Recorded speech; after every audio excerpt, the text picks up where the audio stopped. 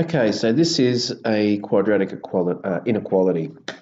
The way we go about it is to start off by thinking of it as an equality. Think of it as an equation. So we're going to look at where x squared minus x minus 6 is equal to 0. So step 1, solve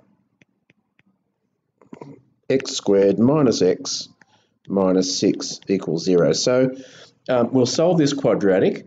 That'll probably give us 2 points, 2 values of x that'll make it equal to 0. And what we need to remember is they're the only 2 points for which this expression is equal to 0. For everything else, every other value of x, this expression is either going to be greater than 0 or less than 0.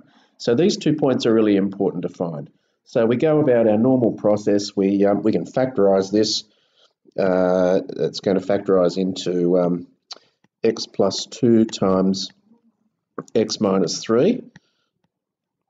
And, okay, so that gives us x is minus 2 or 3. All right. Okay. Now, step 2, I'm going to just put them onto a number line. All right, x is minus 2, x is 3, and you'll see that those 2 values of x, so these are values of x, those 2 values of x split the number line into 3 regions. There's the region that is less than 2, there's the region that's less than 3 greater than 2 minus 2, and there's the region x is greater than 3. So we're looking for that region in which the values of x squared minus x minus 6 are greater than 0. Now, we need to test each of these 3 regions. So I'm just going to pick a value for x to test. I'm going to pick an easy one, 0. Let's see what happens. When we substitute 0 into x squared minus x minus 6, we get 0 squared minus 0 minus 6. So we get a value of minus 6, and that is clearly not greater than 0. So that tells us that this region in between 3 and minus 2, we're not going to get values that are greater than 0. All right.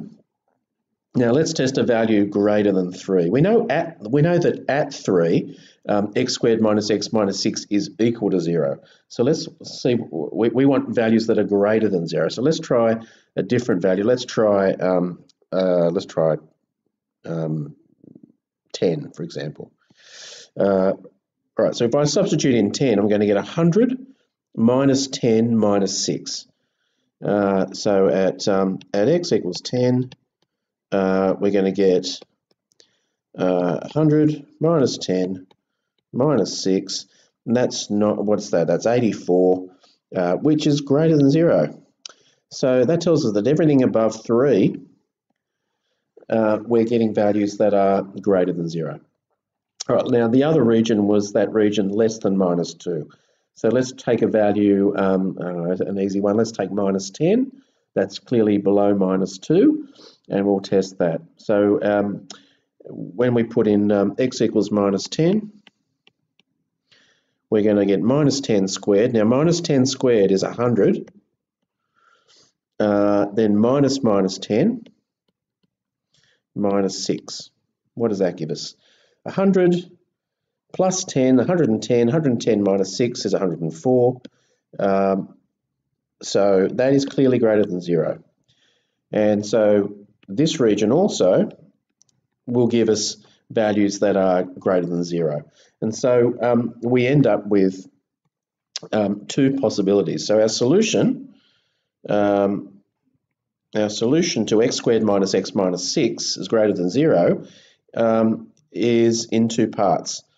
X is less than minus 2, so everything to the left of minus 2,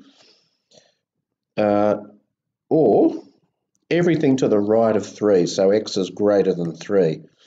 All right, so that gives us 2 regions in which x squared minus x minus 6 is greater than 0.